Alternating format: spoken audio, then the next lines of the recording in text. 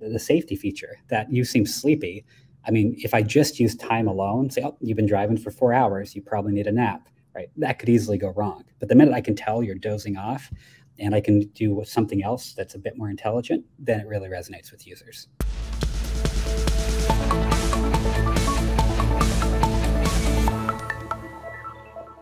Welcome back to 10 Minutes On. Today's topic focuses on the shift from passive voice assistants that wait for you in the background to features that are more proactive, that do things for you. And one place where this shift is particularly noteworthy is in the car. And today we have Adam Emfield from Cerence, and he's here to discuss how automakers and drivers are embracing proactive voice assistant features and how this segment is evolving. Adam Emfield, welcome to 10 Minutes On. Hey, Brett, thanks for having me. I'm excited to have you. So tell me about this thesis that Cerence developed around proactive voice assistants and how this is really leading to a paradigm shift about the way people think about and use voice assistants while driving. Yeah, I mean, if you look back at the history of voice assistants, you've watched this evolution that went from something where you would simply say something and it would do it, to one where it would respond to you, to one where it might ask a follow-up question. And there's been that evolution where it's been more and more capable from kind of a command and control to something that was more of an actual assistant. And what we're seeing now is this shift where people have gone from this initial opinion of, well, don't just come out of nowhere and talk to me, to going, well, you know what, actually, maybe there's a place for that. And we're seeing more and more as we talk to people and we explore the space that people are actually not even just kind of okay with this, but there's certain areas where they even expect it. Yeah, that makes total sense to me. And I think, just to emphasize this point, I think this image is like a perfect example. We had this idea that the driver could ask a question. And as you said, there's actually multiple evolutions of this. So the first was command and control.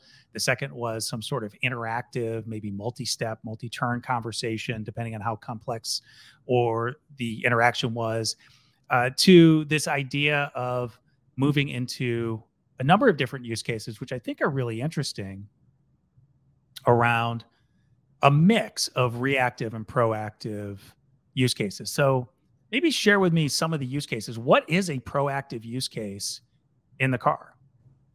Well, I mean, I'll frame this before I give you a specific use case around the thought of it not just being an assistant anymore, but actually like a co-pilot. If you think about the cockpit here, we're thinking about how someone next to you might do more for you, both when you ask them or proactively when they see an opportunity to do that. So some of the examples here you might come up with, the ones that are resonating the most with people, are things that have to do with safety. And I'll actually point to one of my earliest studies in this space, looking at what would happen if you're about to be in a collision and the car is doing something. In this case, we'll say reading a text message to you, and it detects that's happening, where it can do something like play an alarm, stop the message, let the driver kind of take a deep breath and recuperate, and they go, all right, let's try that again. And if you start looking at anything with safety or the maintenance and well-being of a car, people for quite a while have started to go, okay, this is more and more of what I expect. But where you're seeing even more of a shift now is where, well, wait a minute, what about the things that are more about my entertainment or my comfort or making my drive more convenient? And that's where you're seeing things more along the lines of where you would offer to adjust the temperature in the car because you notice them shivering, or notice that the temperature is just colder than you know that this person typically keeps it. Or when you know a bit about their day and you want to help them plan their route a little bit better so they can accomplish everything they want. So there's a whole bunch of different opportunities we have here where we can see the assistants can actually be more like that co-pilot and offer to do things first instead of wait to be asked to do it. I love that co-pilot idea. And as a co-pilot, if you think about it, sometimes you're asking the co-pilot to assist you. And sometimes the co-pilot is taking action on their own, or they're at least asserting that maybe some action should be taken. And I like this graphic that you provided as a way to explain the evolution to me. And so you see some of those reactive voice assistant features in there. I think that show up in the blue, like turn on the headlights, please unlock the car. Those are things that we're asking the voice assistant to do. And that's maybe the more traditional version of voice assistants in the car. And then you have some of those things that are, I guess, violetish pink, where it might be responding to you.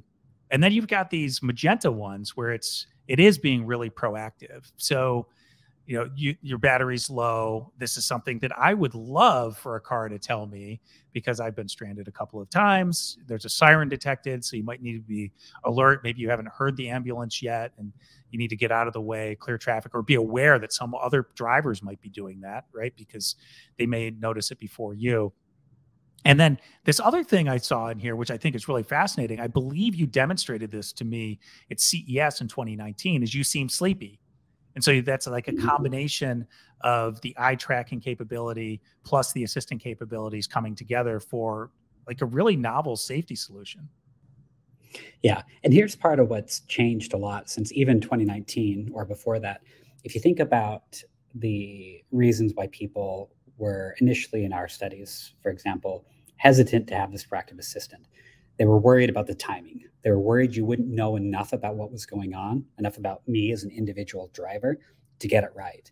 And now we're at a point where there's so much opportunity to monitor the drivers with the driver monitoring systems that are mandated in cars soon, to the just usage history, to what else they're doing and things you give permission to share, such that you're able to do things like that and find the right time to do it in a way that's much more acceptable.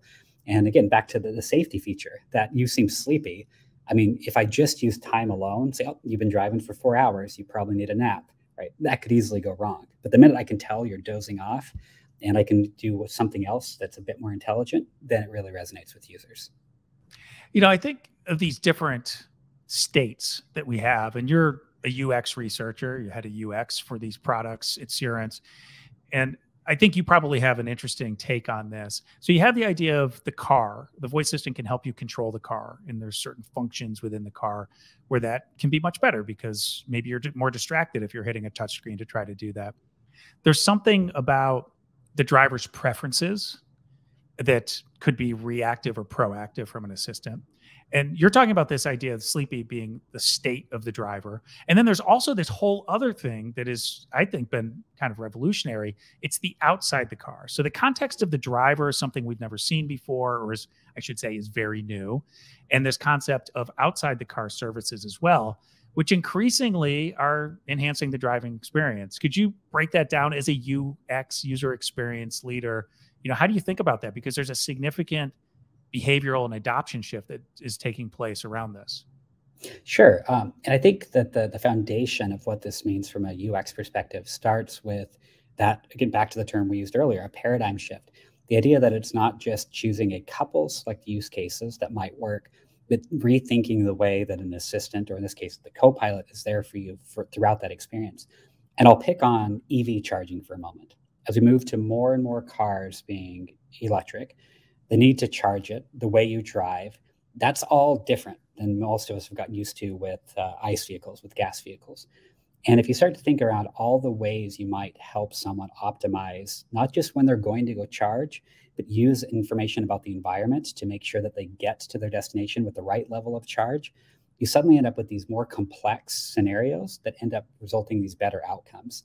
So if I'm someone who never lets my battery get below 25%, and I know it's cold outside, and I know that the drag is going to be higher on the interstate because of the weather, and I know all these things, I can bring that together to go, you know what? All I have to do is propose that I have someone take a slightly different route to charge up at this place for X number of moments or minutes or hours, whatever it may need to be able to get to that right outcome. And that is a complete shift where you start to actually be able to depend on this. The user starts to expect these behaviors. And as long as you're getting those inputs right, making the right predictions, and you learn how to correct them when you're wrong to do better next time, it allows users to entirely rethink about the role of these assistants in their cars and in other places as well. Yeah, that's a great way to start to think about that. And then from a user standpoint, I have this sense that the users are ready for this now, but there haven't been that many automakers to deploy it. And some of that is just the lag between the technology being available and when the new platforms come out from the auto brands. Tell me a little bit about when we should expect to start seeing more of these features in some of the leading auto brands. And there's a good chance you'll start to see more and more of them on the road about next year. And it depends on how rich you're talking about. The richer ones will come later. But it's something that users really have opened up to. Automakers have a lot of great ideas. A lot of great brainstorming sessions have happened in a way that it's possible. The right data is there, the right inputs are there, the right technology is there, and it's being built today. So it's something that's starting, probably early to mid next year. You start to see like the first flavors of this, and it'll get more and more intelligent as we go on from there. Okay, so what are some of the first features that you expect us to see in the cabin on the road? So the safety and the maintenance ones are definitely the case. So anything again that comes down to, I gave a few examples with crash avoidance, but even for the well-being of the car, instead of just a check engine light when you have something come up, if you have something that's critically wrong with your engine, I think you're going to see some of those things start to come pretty quick, where it lets you know, hey, you need to pull over right now and call a shop. I think that if you really look at those two categories, those are the ones that are, I guess, puns partially intended, the safest bets to go for here, and the ones that we know require the least calibration, because those are bigger deals to the users. What about the services that are just modern day conveniences? So, for example, automatically reserving me a parking spot, and then auto calculating, knowing my calendar, how long it will probably take me to go from the parking spot to where my meeting is. Yeah, the minute you get past the safety maintenance, that's really where the power is. If you can help people avoid traffic or resolve parking issues, there's a lot of good opportunity there that people really don't like to have to do themselves. And in the moment, parking is a wonderful example that even if you know that garage you usually go to usually has a spot, what if you're running 10 minutes late or you're leaving 45 minutes earlier than usual? The ability to actually be able to not make you have to think about that, to be able to know, have all those inputs that you referenced together and be able to get that parking spot reserved for you and guide you right to it. That's where people really start to see this power beyond just the safety, but into where it really makes their lives more convenient. So that should we expect it a couple years, 3 years? Where do you predict this will those types of services, those pure convenience services will start to pop up for I consumer think you're use? talking closer to about 2 years for that type of thing here. And again, it's going to vary a little bit, right? But for the most part, I think that's you'll start to see those things within the next 2 years. Adam Enfield, voice assistants in the car as co-pilots. It's a new world. Thanks for joining us. How can people learn more about what Cerence is doing in this space? So you can check us out on Cerence.com, our website. We also have a pretty good presence on Twitter and LinkedIn for those who are in this discipline and in this area as well. So you can find out more through all those places.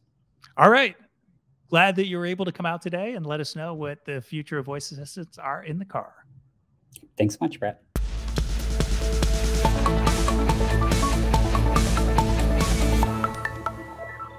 Hey, VoiceBot Nation, thanks for being back here once again. Please like and subscribe to this channel. We really appreciate it. It'll help us out with YouTube's algorithm, and it'll help you too.